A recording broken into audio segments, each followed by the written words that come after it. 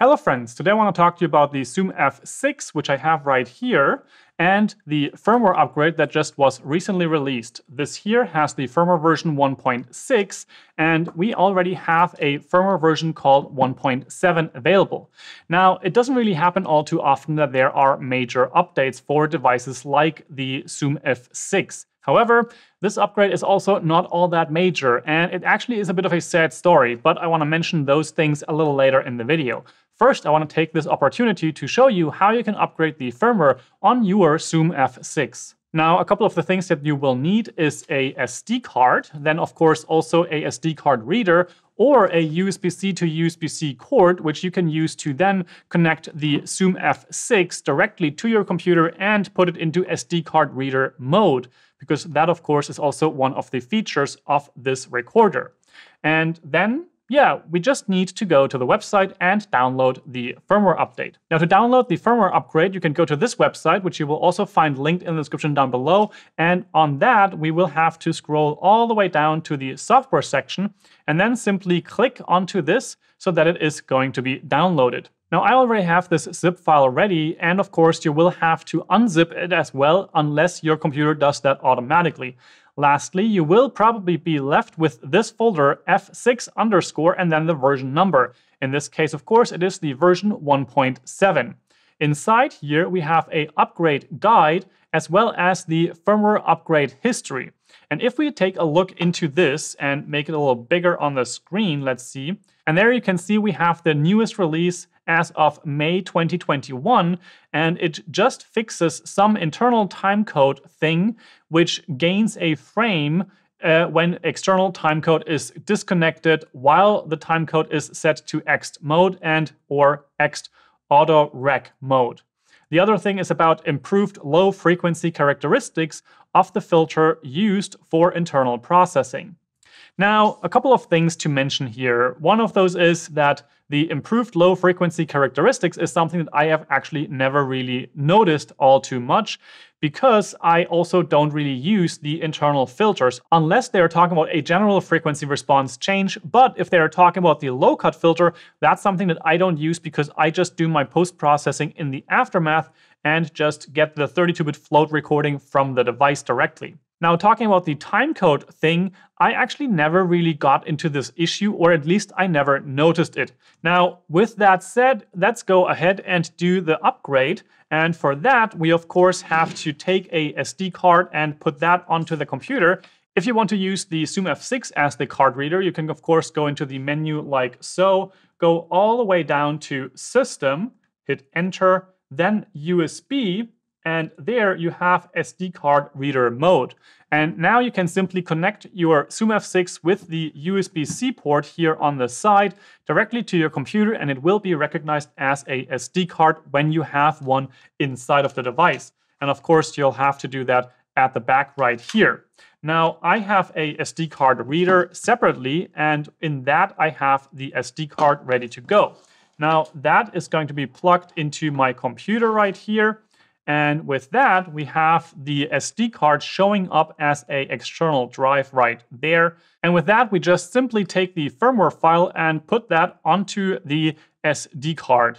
Once that is transferred, we can already eject the firmware file again, take that out of the computer, put it back into the Zoom F6 at the back right there. So plug that open, put the file or the SD card in, close the door, and now all we have to do is simply shut down the F6.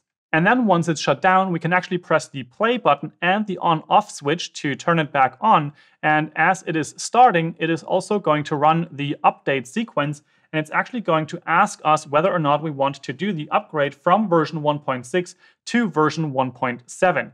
Now on the screen, I can jump over to update and hit the enter key or the checkmark key, and it will be doing the upgrade as shown on the screen. Now, this gives me a bit of an opportunity to tell you about the reason why I am actually a bit underwhelmed by this upgrade. And that is that I think that the Zoom F6, especially the software, has a lot of shortcomings at the moment. there are tons of little nitpicky details that I would like to see changed. Like, for example, with these faders here in 24-bit mode, I would love to be able to use these as the trim instead of using them as the fader value just to mix the stereo mix down. So that is one of the many things that I think could be improved on the Zoom F6. Other things also include the line out, for example. That is really noisy when you want to put that into a device where you have to lower the line out gain a whole lot. That's a topic that I also already discussed in a video as well. And maybe this is something with software, but I have not heard any statement from Zoom themselves. And of course, there are many more aspects as well.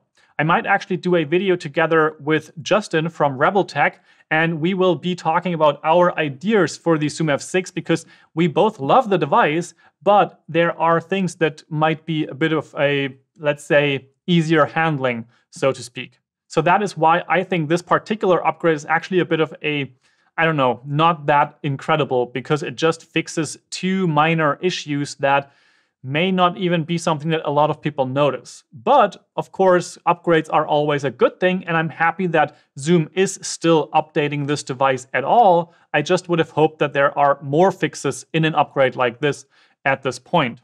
And with that, the device actually tells me that I should be powering it off, so I hold the on-off button on the side, and now that it is powered off, I can turn it back on, and as we will be able to see on the bottom here, it will show the 1.7 version number, or 1.70, and with that, we have the upgrade already installed. Now that already concludes my video about the Zoom F6's upgrade.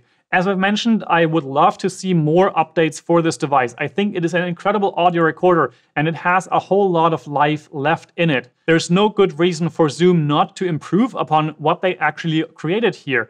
It is a really powerful small audio recorder with 6 XLR inputs, a 32-bit float that is incredible and easy to work with, and it just overall is a really powerful device.